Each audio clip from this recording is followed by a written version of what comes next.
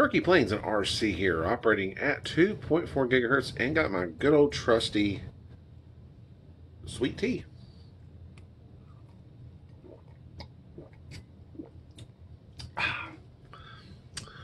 Awesome. I love some good sweet tea. I don't know about you guys. I will not do unsweetened. I have to have sweetened tea. Maybe I'm a little more southern. I don't know.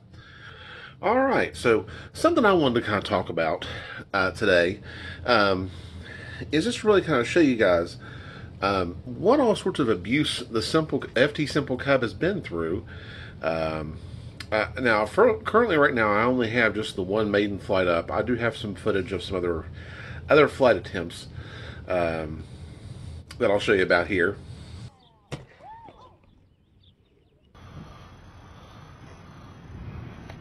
All right, now, well, I'm kind of working through the kinks here a little bit on the FT Simple Cub, and the problems that I'm having are nothing to do with the actual design itself. It's just a matter of finding the right battery placement to make sure it balances out good.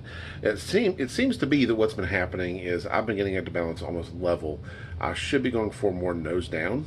And I think I'm going to do just some slight modifications to sort of, get it to where it is more a little nose down. So I've been kind of playing around with that. But I wanted to show you guys, all the various abuse this plane has gotten, and it actually still is not in that bad a shape. Now, one thing I had to do, of course, was I had to replace the motor in the airplane. Just because all those little crashes and incidents there, it ended up bending the motor shaft on it, but I ran into some issues with trying to get the motor shaft off. The screws, the set screws to try to get the motor shaft out had basically, I couldn't get them out, more or less. So I just went ahead and decided I just got to order a new motor for it. And then I'll try to toy with this one later. So, but anyways, let's go and get to the point here and show you guys just all the damage the FT Simple Cub has went through. And I think you'll be kind of surprised, considering all the little issues and crashes there that it's had, and actually how well it's still how it decently looks right now. So let's get to it. We'll go ahead and show you this here first. Of course, this is the power pod being rebuilt. Still doing a few last minute things to it, but as you can see, of course, it's a brand new Racerstar motor. I believe 1000 kV or 1100 kV. I'll provide a link down below so you guys can check it out. So there's that. Of course, here's the ESC on the bottom. Come to find out, the previous plastic firewall that I had, all the vibrations and stuff did cause some cracks in it, so I had to replace the firewall with a new one. Here, of course, here's the inside of the inside of the power pod. I usually put the receiver right in through here. I have some servo extensions on the rudder and the elevator that stretch to here to reach the receiver. So I still got to put the receiver in there, and that's it for the power pod. Now, all right, here is the wing for the FT Simple Cub. As you can see from a main standpoint, it actually doesn't look too bad. The big damage, of course, was on the wing tips. You can see some crumpling right through there. And then I'll flip around over here to the other side. And this is probably the wing tip that got it the worst. You can see it's a little crumpled there. So, but that's really it for the wing. So let me go ahead and show you the fuselage now.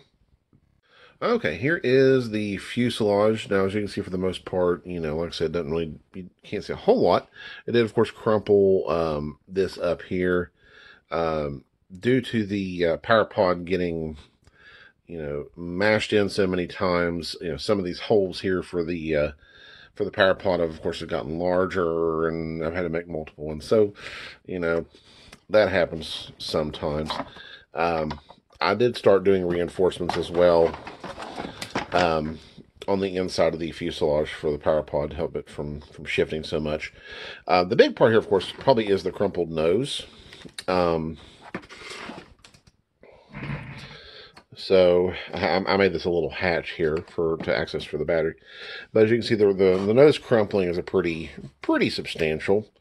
But at the same time, it doesn't, I mean, it is pretty significant damage, but it doesn't really affect the flying characteristics any. So by all means, I go ahead and just keep using it even with a crumpled nose. I will probably end up, I haven't done anything to it yet, but I probably will go ahead and, sort of glue this back up and try to fix it up a little bit. Something else I want to show you guys as well. On the the maiden flight there, when it came down, the landing gear here, you can kind of see actually what happened is this all used to be just a single piece of foam board, where the wire for the landing gear was actually inside. It was kind of sandwiched in there, and when it landed, it had popped the landing gear wire out. The landing gear was, of course, face back this way, and so the landing gear, it kind of ruined the landing gear there.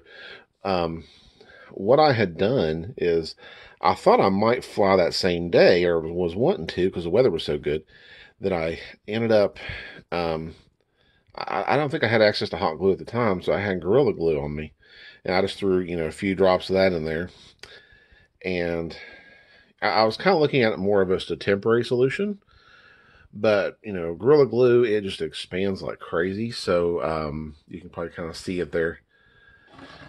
Like I said, I thought it might be a temporary solution, but with the Gorilla Glue, it kind of really stiffened it up quite a bit, so I don't think the landing gear is going anywhere now.